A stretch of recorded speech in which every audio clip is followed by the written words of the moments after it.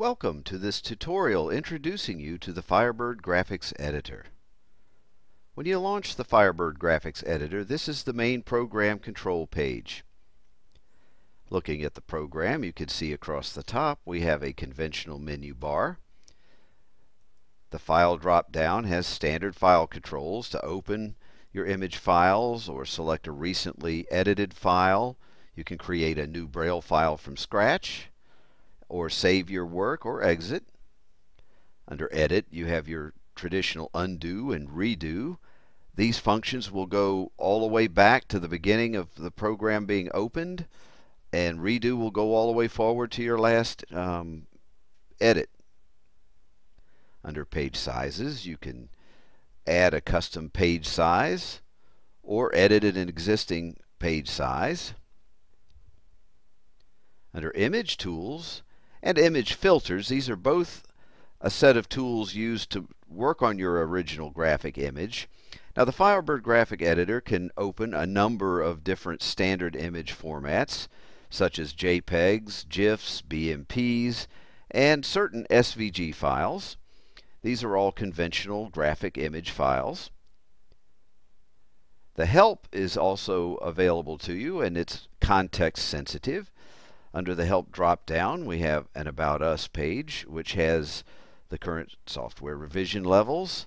It has links to our website, to our store, and to the Firebird Graphics Suite's update page.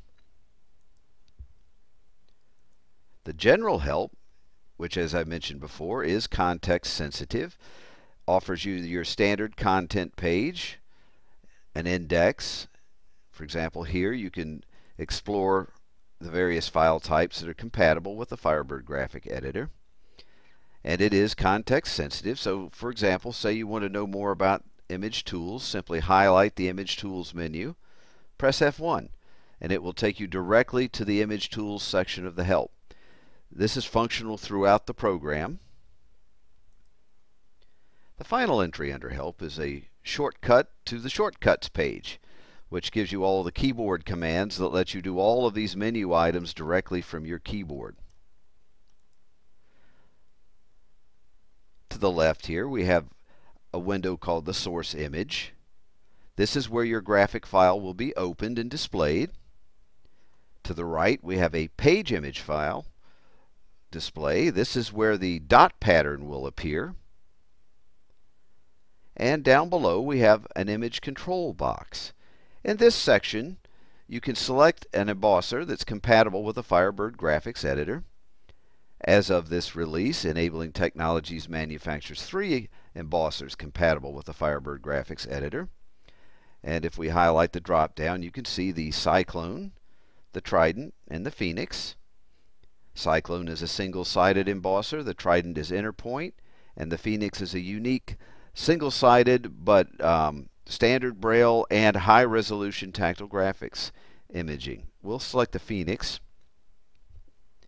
In this drop-down, you can select the resolution of the final graphic image you wish to produce. In this case, 20 dots per inch is pretty conventional. 25 is a little bit better, but again, it depends on the image content. This drop-down is where you would select the paper you're using. For most images, we like to use the 11.5 by 11.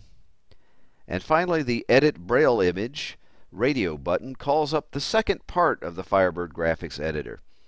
In this main section, you edit the original graphic image. And let me just, for an example, open an image to give you an idea. Here's a set of samples. Let's select the ACT math test that's displayed. And here you can see the original image. This came from a standardized testing worksheet. To the right, you can see here the interpretation in Braille dots. And once we work on this image, and we will in the next section take you through how to actually refine this and open it in the Braille editor to add Braille labels, to fix any issues with the conversion. But this looks pretty good. Once you've gotten to this stage, you simply would press the Edit Braille Image, and that will bring up the editor for that Braille section. This concludes just the introduction to the program. In the next section, we'll show you how to refine the graphic image and actually come in here and change the labels and manipulate the finished product.